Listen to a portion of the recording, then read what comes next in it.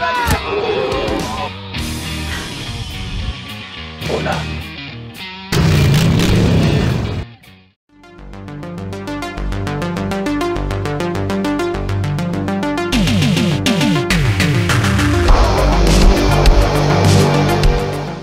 This one should have been called Sons of Lycanthropy. Come on, it was right there. Instead, it is called Hellhounds.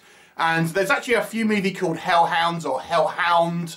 And there's even another Bikers versus Werewolves movie coming in 2024. So, Hellhounds, as it is, written and directed by Robert Conway. And this is a, effectively, yeah, it's a werewolves and bikers movie. So, it actually focuses on a number of different characters with kind of intersecting storylines. Primarily, we have this this biker guy who is like kind of the last of his gang, so to speak, and he's actually a werewolf, and he's trying to get revenge on the kind of the individuals who he deems responsible for killing off the rest of his gang. At the same time, you've got this young boy kind of on the run with his young wife, and he seems to have been bitten by a mysterious creature. You know where that's going to go. We've got this guy, seemingly another guy, kidnapping random people and kind of putting them in a storage container, and these kind of hostages trying to kind of figure out a way to escape and things. And these storylines are all kind of converge and are kind of really crossing paths. But effectively, we have a kind of werewolf biker teaming up with a kind of a human bounty hunter to track down the bad guys, get revenge, and various kind of misadventures on the way. That's your kind of your basic plot premise. That's all I'll go as far as that. Let's talk about what I think worked in this movie. Now, I will say I felt this movie started off on the wrong foot because I didn't really feel like I got to know the characters. But what I will say, and if you are watching this, is by the end of it, I think it does a good job of kind of like catching you up and kind of getting to know these characters, getting to know their kind of motivations and stuff. I mean, it takes a little while, I feel, for you to kind of fully get to grips with everyone's kind of MO, so to speak. But it does get there, so just bear with it. I think the premise is actually kind of quite fun, and I actually kind of quite like the actual ensemble style of movie, having, you know, different kind of like story threads with different kind of characters and their own situations. That I kind of quite liked. I really quite liked our, I suppose, main bad guy, who's actually a woman, who is this kind of seductive kind of female like master werewolf, who is kind of really responsible for all the kind of the trouble that ultimately is caused, and she is delightfully evil, I have to say, and is very kind of like seductive, but also kind of spiteful and cruel at the kind of the same time, and has this kind of like evil slutty thing kind of going on, and she's kind of got this hapless new werewolf that she's kind of recently turned this young man, for example, who really doesn't know what's kind of going on. I quite enjoyed some of the kind of the characters here, and even though, like I've said, even though I think it took a while to warm to some, and some of them are not altruistic. Our main kind of biker guy, you know, we see him kind of murder people and stuff, so, you know, he's certainly not a stereotypical kind of good guy protagonist, but I still feel, you know, you warm to him as the kind of the film progresses, and he, you know, you see he does have some level of morality, even though there is a killer instinct with him as well. The actual practical werewolf suits, I think, are pretty good. They are fully realised kind of full body suits, and I think when they're, you know, there's actors in them and they're kind of moving around. I mean, yeah, they look low budget and B movie. Don't get me wrong, but they're good enough for someone like me who's watching this, who's perfectly kind of happy with that kind of like practical VFX. I think they look okay. I was kind of quite happy with the suits. You know, we have facial movement on the kind of like the faces of the werewolves. I think the werewolves look a little bit distinct from one another, much like humans do. so you can kind of tell who's you know, who's who, for example. I really like the fact we actually have a kind of a female bad guy, or female villain, who is, because she's a lot of an older werewolf, for example, she's more powerful than kind of like our protagonist werewolf and things like that.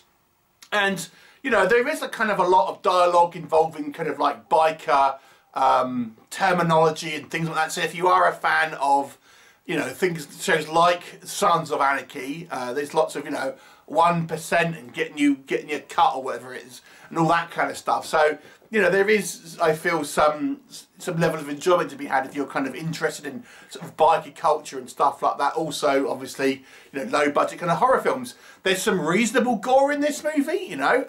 I was quite impressed with some of the kind of the practical VFX, not just the kind of the werewolf suits, but the actual kind of gore themselves. And you know, overall, I think the story was quite intriguing. Like I said, it takes a little while to get going, but once you get there, I feel, once you get settled in, it's an interesting kind of character. There's so many kind of story threads, but they don't leave anything hanging really, which I thought was good. I think they were so convoluted initially. I thought, man, this is going to be one of those films where things are kind of left hanging, but I feel it ties it up pretty well. In actual fact, I'll go so far to say, and maybe this isn't a compliment necessarily, but it kind of feels like a pilot for a TV show where, you know, the bulk of the story is kind of tied up, but there is kind of like a path forward, so to speak, for more adventures. I don't know if this was made for a TV pilot. It's possibly a little gory for that, but nonetheless, that's kind of what it feels like. But overall, I think the story was enjoyable with some interesting characters, some reasonable VFX. What doesn't work, like I've said, I think the movie's first act is a little rough. The way it introduces you to the characters, I really don't feel like you can kind of get to grips with their situation, first of all. So you're introduced to a lot of characters in quite kind of short sequences. You're not really supposed to, you know, you're supposed to know who you're meant to be kind of rooting for. Like we have a rival biker gang called the Silver Bullets, who are werewolf hunters. So if you had told me this before going in, I would have presumed they were the good guys, but apparently not. So, you know, it's a little bit of a rough start, to be honest. It's a lower budget movie, and there are budgetary restrictions that do show. I've already mentioned, I think, the werewolf suits. I actually think they're okay for me, but some people may still think, oh, well, they're a bit kind of cheap. I think they're fine, but what I will say in regards to the werewolf suits is there are times where I don't think they're shot particularly well.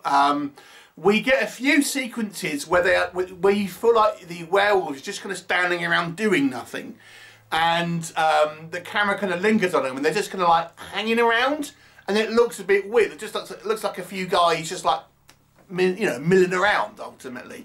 So when you're talking about werewolves, fully transformed werewolves, it seems a bit weird. Also, I didn't like the transformation sequences. They kind of use like that morphing technology, which if you like werewolf films, you may have seen in Bad Moon, which is like a 90s werewolf film. And they use it here, but the werewolf transformation sequences happen so quickly, it doesn't really seem, you know, I know we're talking about werewolves, but it just seems a bit too quick for them to kind of transform and like, you know, go back to kind of human form. You know, so I didn't really like the kind of the transformation. It didn't seem like painful. It didn't really feel like your body would be changing. It almost feels like a bit like too quick. They're transforming too quickly, and it's not helped by some choppy editing, unfortunately, as well. The acting, you know, it's a mixed bag. If I'm honest, I think it's okay for a kind of a schlocky B movie, but there are a couple of sequences here where, yeah, you know. We're not going to pretend that it's this fantastic Oscar-worthy kind of acting here. It's a little cheesy. It's a little kind of schlocky here and there, and because of the multiple kind of story arcs and quite frankly, a lot of characters, some of it seems a little bit peripheral. For example, we have these 3 hostages that are being held by this kind of one of our bad guys, who is this kind of like one of these ex-bikers, and I didn't really feel their story amounted to much, and I didn't really understand why we needed to have 3 of them and have this guy, you know, collect 3 different kind of victims, because they ultimately, their storyline didn't really go anywhere, and we didn't really need to spend a lot of time with that plot there, because it didn't go anywhere, and the actual characters didn't need a huge amount of screen time because of it, but we do get that. So odd choices. But what I will say in conclusion is I think this movie was fun. I enjoyed it. I quite like the kind of the reaching storyline, even though it was a little bit of a you know, rocky start. And ultimately, I ended up kind of quite liking the kind of the characters. So overall, I thought it was a fun movie, flawed but fun. I'll give it a 6 out of 10. What do you see this one? Please do let me know, and I'll look forward to seeing you next time.